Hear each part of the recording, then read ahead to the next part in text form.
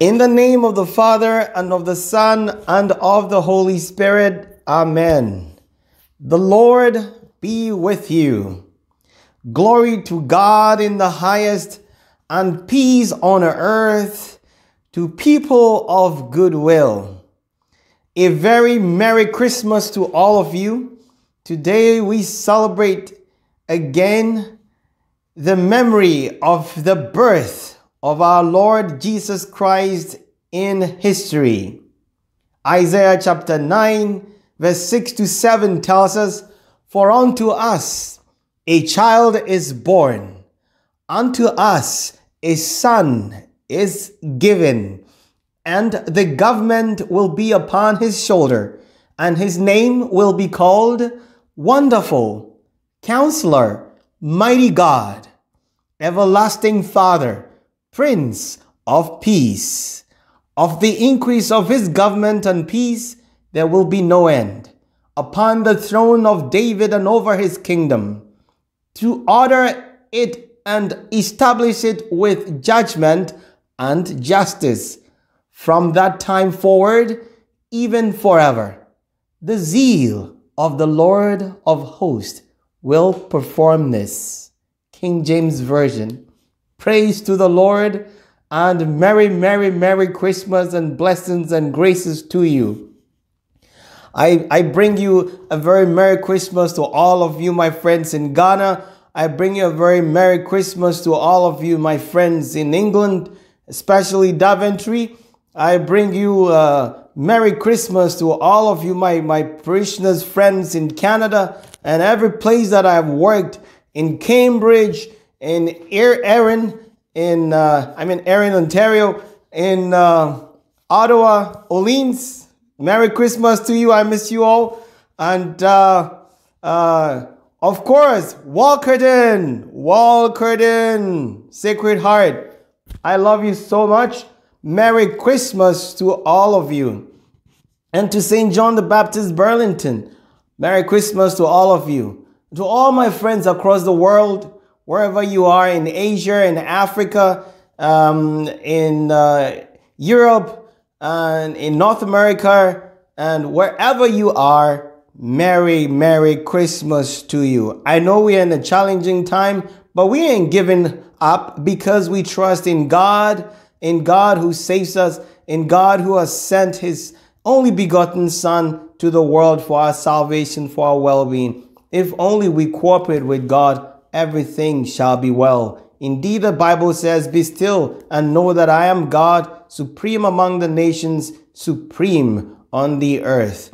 My dear brothers, I'm filled with excitement over Christmas, and I'm happy to be celebrating Christmas. I'm happy to be alive and to be sharing the word of God with you. If you have not subscribed to this channel, please do so. Don't skip. Please subscribe. Also hit the notification bell so that when I release videos, you can get more. Let us continue to spread the word of God to everyone. Let us continue to evangelize the world and bring God's for him Christ the Lord. Praise be the living Jesus. And welcome, baby Jesus. We love you. We adore you. We praise you. We glorify you. Friends, I'm happy to be sharing with you again some reflections. And today we are going to reflect on the gospel reading for today, 25th. And it's taken from Mass of the Day, from John chapter 1, verse 1 and 18. And I'd like to read this because I really love this gospel. It's so powerful. And let's share the gospel. It says, "In the beginning was the Word, and the Word was with God, and the Word was God. He was in the beginning with God. All things came into being through him, and without him not one thing came into being. What has come into being? In him was life, and the life was the light of the human race. The light shines in the darkness, and the darkness did not overcome it. There was a man sent from God whose name was John. He came as a witness to testify to the light, so that all might believe through him. He himself was not the light, but he came to testify to the light. The true light, which enlightens everyone, was coming into the world. He was in the world, and the world came into being through him. Yet the world did not know him. He came to what was his own, and his own people did not accept him. But to all who received him, who believed in his name, he gave power to become children of God, who were born not of blood, or of the will of the flesh, or of the will of man, but of God. And the Word became flesh and lived among us, and we have seen his glory, the glory as of a Father's only begotten Son, full of grace and truth.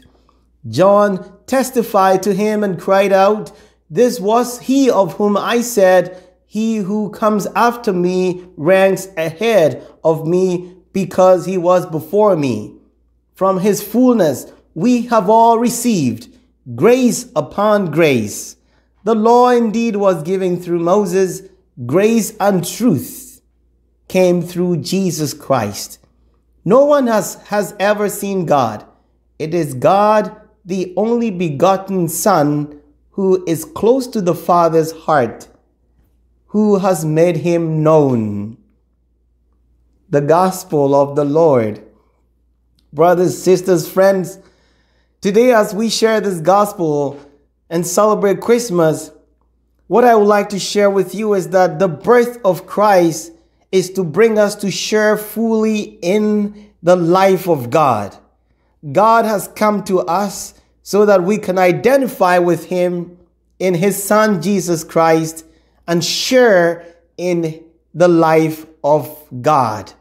And it is by sharing in the life of God that we receive that unmerited favor called grace. And grace gives us that life force, that life energy, which enables us to thrive, to flourish, and to live a life of righteousness that brings us to salvation.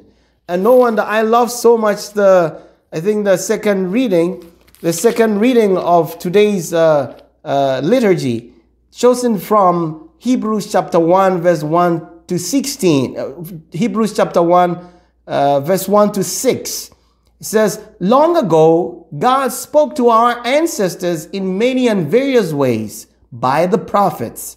But in these last days, he has spoken to us by the Son, whom he has appointed heir of all things, through whom he also created the ages.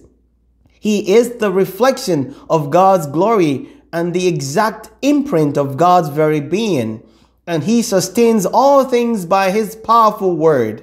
When he had made purification for sins, he sat down at the right hand of the Majesty on high, having become as much superior to angels as the name he has inherited is more excellent than theirs.